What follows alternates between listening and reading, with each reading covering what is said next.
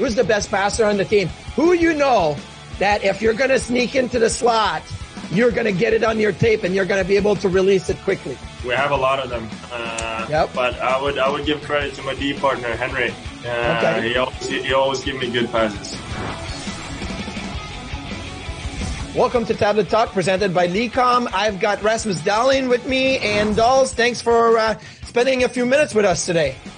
Thank you, my pleasure. So let's look at a couple of goals, and we're going to look at actually the goal against the Winnipeg Jets. You guys were on the power play.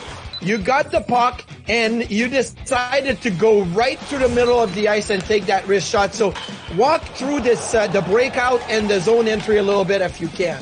Yeah, before the power play, I was kind of having some confidence, was feeling it. So I give it out to Tomer, and Tomer dropped it back, and I decided to go forward instead of staying up on the blue line. And I got a lot of space in the slot, so I just fired it to the net. I was happy that went in. You're going from your right to your left. As a left-handed shot, you seem to always be more comfortable backing in and then using the slap shot or the wrist shot. You've scored a few goals this year actually going to the middle of the ice. Is this something that you've worked on, that specific play to take it to the middle of the ice? Always trying to find new things to learn, and that's been a part of it too, to create more scoring chances and to score more goals, and to be able to take the puck into the middle helps a lot. That's one thing I've been focusing on, and I will keep getting better at it. I always like to ask the guys what type of curve you use, because it seems like you had that puck right on the toe of your stick. I like using my toe. I don't really have a big toe curve, but I have a little bit, enough. When it stays up in the toe, you can handle the puck better without looking at the puck and get a better shot too. So I really like it. So Dolls, the next goal I want to talk about is the one against the Pittsburgh Penguins. Very different than the power play goal against the Jets. You actually came in kind of on the second wave. How do you know when it's a good time to jump in and support and get close to the net, or when it's not a good time and you need to stay back at the blue line? It depends on the situations too, if I remember it right, we were down the goal and we had to score. That time of the game, you kind of push forward a little and do those hope plays a little bit more.